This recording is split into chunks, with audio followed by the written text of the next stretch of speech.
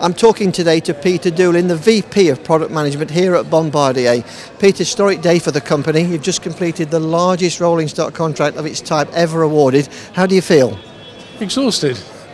No, it's been a tremendous privilege to be associated with this project, because in a run of 191 trains you can invest in new processes, new techniques. So it's just been superb to see the way the workforce have responded, and both here in Derby and of course in London, where the performance has been absolutely world class. And that performance is down to the quality of the workforce to a large extent. Oh, absolutely, yes. It's getting the design right. It's also involving the supply chain, so that you get the right product at the right time being delivered. It's how you put it together, it's how you test it. It's then how you support it in London. And of course you have to work very closely with your customer, and that's what we've done with London Underground.